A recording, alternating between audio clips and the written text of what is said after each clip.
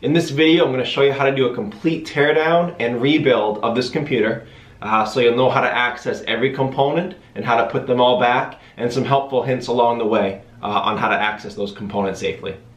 So let's get right into this procedure. For those of you that want to save some time, if you have any questions or comments throughout this process, check out the frequently asked questions below in the description. As I see questions come in more and more frequently, I'll add those to that list. Hopefully that will save you some time instead of waiting for an answer. If you do need to leave me a comment, I also try to get back to you guys at least twice a day. So the first step in any repair, make sure your work environment is safe and you're not going to damage your computer without knowing it. Some people go for the anti-static bracelet around their wrist. Me myself, I have an anti-static pad that rests on top of my desk that my computer and my tools sit on. That guards against damage to the computer while I'm working on it and while I have it open. So after unplugging our power adapter, we're going to flip the computer over and we're going to remove our bottom case. There's 4 screws, 1 in each corner, and there's 1 screw under each of these 2 rubber stoppers. There are no screws under the 4 rubber feet. A little helpful hint on taking out screws: not all screws are the same size. Your bottom case screws will not be the same size as your motherboard screws. Those will not be the same size as your hard drive screws. So make sure as you're going into this computer or any computer, you're keeping your screws separate and grouped up by size. I'm going to use my small flat pry tool to take off these rubber stoppers. They're usually just held on by double-sided tape. After that, I'm going to take my small flat metal pry tool. I'm going to go along the seam of the bottom case and the palm rest and pry them apart.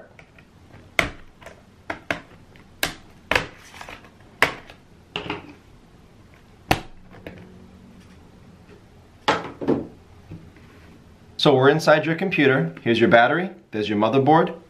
Just like we unplugged your power adapter, the next step you take in any computer repair, unplug your battery from the motherboard. You want as little power running through the computer as possible when you're working on it. So we're going to follow the battery cable up. It plugs right in there. So we're going to use a plastic pry tool, and there's a little fitting right there in the center that lets you put this in and press off on it. So that comes unplugged just like that.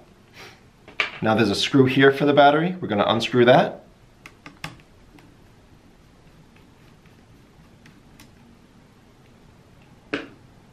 There are 2 ribbon cables running on top of the battery, and these are held in a very typical way. There's a plastic clip that comes up. You're going to take your flat pry tool, put it under that clip, and gently pop it up. And then you can slide your ribbon cable right out. I'm going to pop that back down for safety. Those parts are extremely breakable, and if you break it or lose it, even if it falls off, sometimes they're very hard to get on and you break them when you get it on, so be careful not to break those.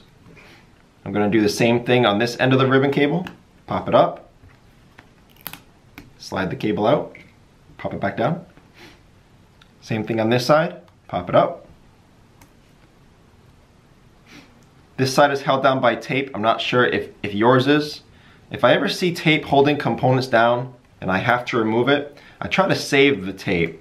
Try not to rip it off and lose it. Someone thought it was a good idea at some point, so there we go. You have your screw out, ribbon cable's off, battery's unplugged. The battery comes right up like that. If you need to replace the battery, you can use these model numbers up here, as well as your volt rating and your ohms rating. That's how you would find the appropriate battery. You can also search for the make, model, and then the word battery on whatever site you're using, eBay, Amazon, whatever site you're using, that usually works as well. The motherboard is located right here. A lot more things are plugging into it than your battery. So we'll go step by step. Right down here, your speaker wires are coming into a port right there. And this again is a very typical connector. It's got 2 little lips on either side. So we're going to put a fingernail in one, pry tool in the other, and just slide that right out. Speaker wire is unplugged. You come around here, there's another ribbon cable coming from your touchpad. I'm going to pop that up just like we did on the battery. Slide that out. Put it back down for safety. Right here there's another ribbon cable coming down. It's got some tape on it. So again, I'm going to try to save that tape. I'm going to peel that up very gently. Pop that clip up. Slide the ribbon out. Put it back down. This is your LCD cable. So again, kind of the same design as this connector right there. Gonna put a fingernail that end, pry tool on this end, slide it right out. Here's your Wi-Fi card, which is held down by tape, a screw, and the two Wi-Fi antennas are coming in. So those will all have to come undone. So we're gonna peel off your tape. Oh, looks like tape was already ripped. So one of the Wi-Fi wires came up. I'm gonna just pop up the other one. Okay, so the Wi-Fi wires are up. I'm gonna unscrew the card. Again, keep the screw with your Wi-Fi card. It's the only one of that size in a computer usually. Slide the Wi-Fi card out. This wire here is coming from your power jack. We can slide that out the same way we did the other ones. It's a little harder, just wiggle it back and forth. It's a little tight in there because it's under the power jack itself.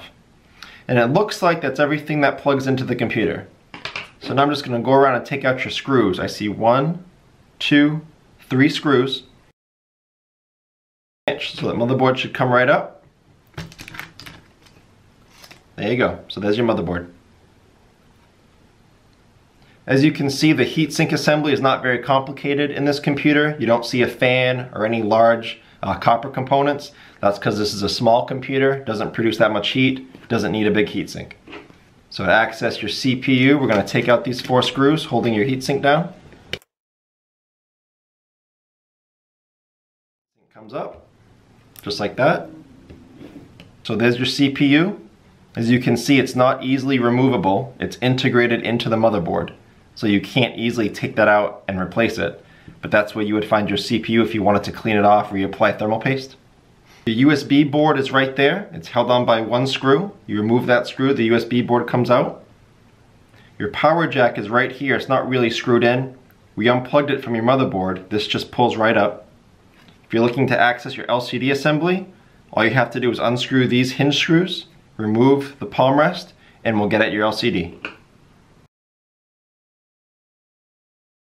So I'm going to take my palm rest and gently slide it up a little bit to move those hinges. Give me room to move. Your LCD assembly.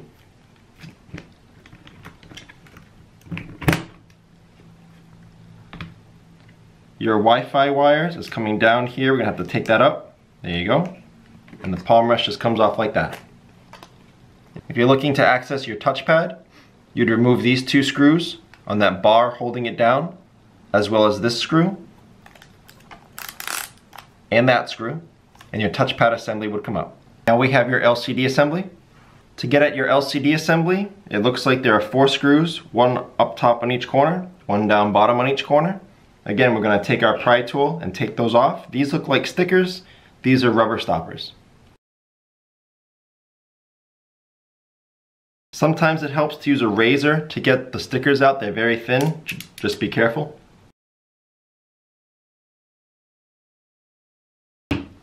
Now I'll take out those 4 screws. Now that the screws are out, I'm going to take my small metal flat pry tool again. I'm going to go along the edge of the bezel and the rear lid and slowly pop that up.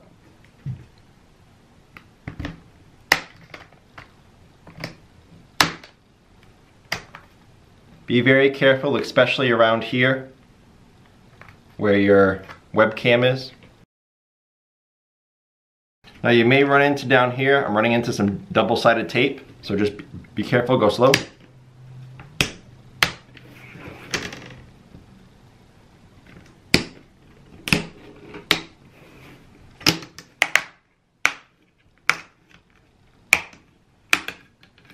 And the bezel comes off like that. There's your LCD. I see 2 screws holding it down there, 2 screws there. Carefully slide that up. Let me zoom into this connection here so you can see how to unconnect it. There's the other side of your LCD cable that came from your computer, and it's plugged in here to your LCD.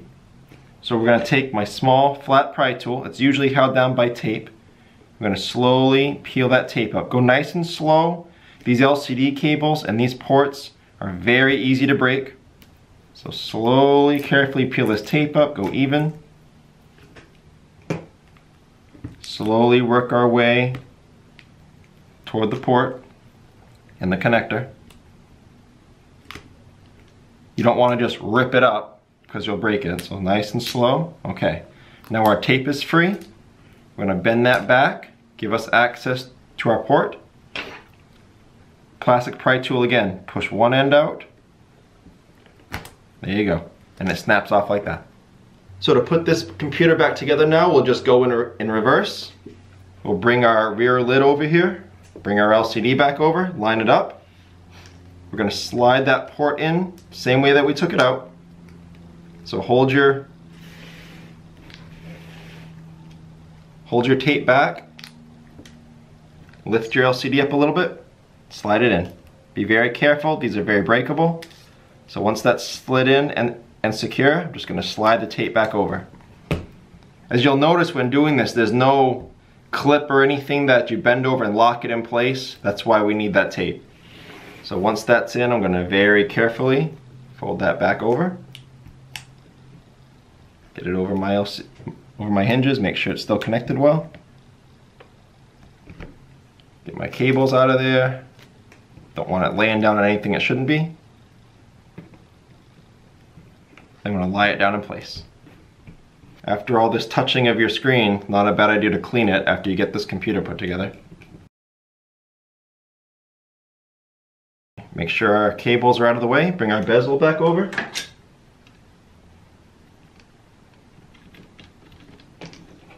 Snap that down into place.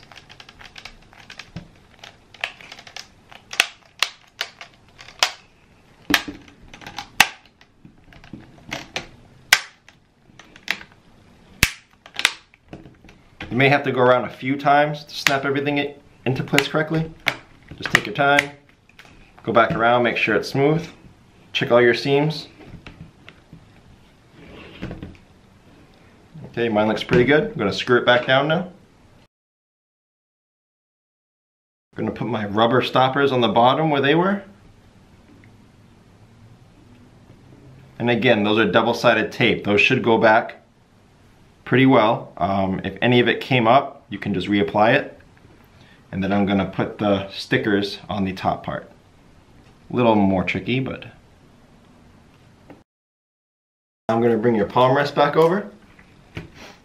But remember, this is upside down, so we're going to line it up the way that it should go and flip it over.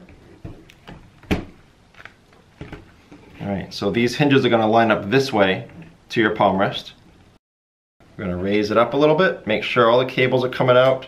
We want access to all those cables. And we're going to slide it in just like this so that all of our cables are free. Nothing's getting stuck, and the hinges are lined up right there. I'm going to screw those hinges back in.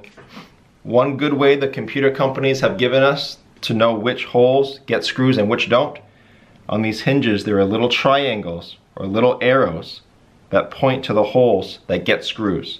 Because there's 3 holes, but only 2 holes get screws. So it's kind of nice.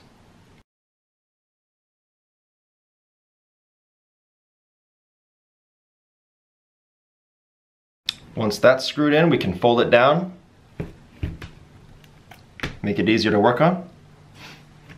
So we're going to run this antenna wire back along its track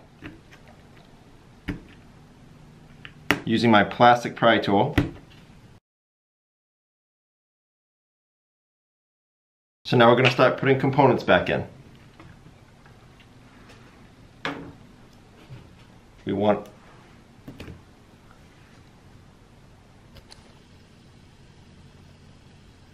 We're going to put the heatsink back onto our CPU, back on our motherboard.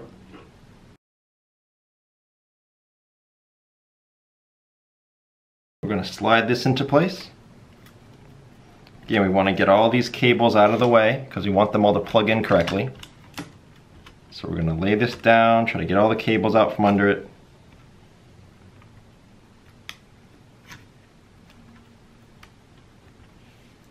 So a good thing I just noticed is this ribbon cable goes out under your Wi-Fi cable, so that should go on top of it. Get the black Wi-Fi cable out from under there. There we go. Alright, so it looks like everything's free. Doesn't look like I got anything caught under the motherboard. So I'm going to go ahead and screw my motherboard down. Now some people don't like screwing it down at this point. I don't screw the screws in all the way, just get them a little bit in there. Just so it doesn't move when I'm trying to work on it. Again, just like your hinges. As you can see here, there's those white triangles or those white arrows that go towards the holes that need screws. If you didn't remember. So we're gonna start plugging stuff back in. So your speaker wires right down here. I'm gonna slide that right back in. Your touchpad ribbon cable. Slide that in. There you go. We're gonna take your Wi-Fi card next, I think. Oh, no, I think I'm gonna do the power jack cable first. That's kind of tight. So it's a very, very tight fit. That may take you a little while. Just get that kind of flat in there.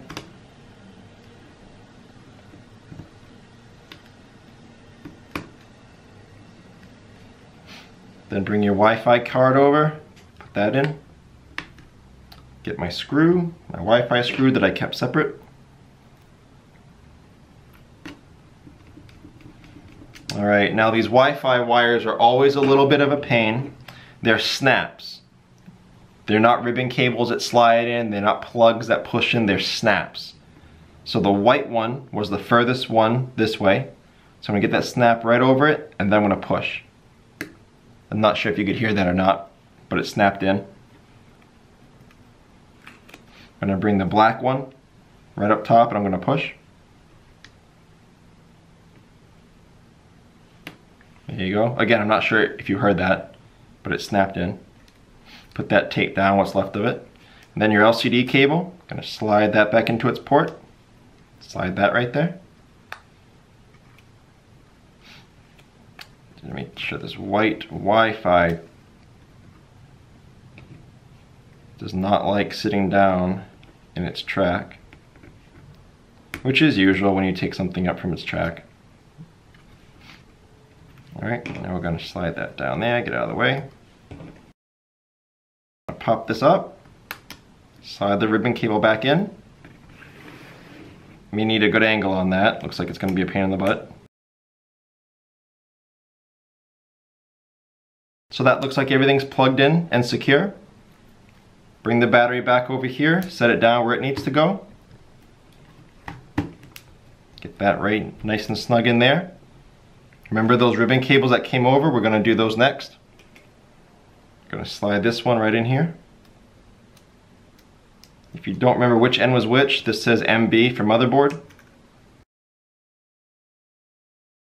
For some reason this one doesn't say motherboard, but this side says USB, so you still know which goes which. I'm going to take this tape up. Alright, we're going to screw in that battery. And the last thing you do in any computer repair is plug back in your battery. So that's the last thing we have left. I'm going to put that in after we're done poking around. Bring your bottom case back over. Snap that in place. So at this point, in any computer repair, you may want to flip it over, turn it on, make sure it works, make sure you didn't have anything that you left unattached. And then once you're sure you're okay, once it turns on and you're good, you can come back and shut this up. Now the rubber components that go on top of those, they're angled because these are angled, kind of annoying. Just make sure you bring the thick one out back here and you angle it correctly. And then the smaller one goes up here, angled correctly. There you go. Again, if you have any questions or comments, check out the FAQs below. It could save you some time getting an answer. If you do need to leave me a comment or a question, I do try to review those a couple times a day at least.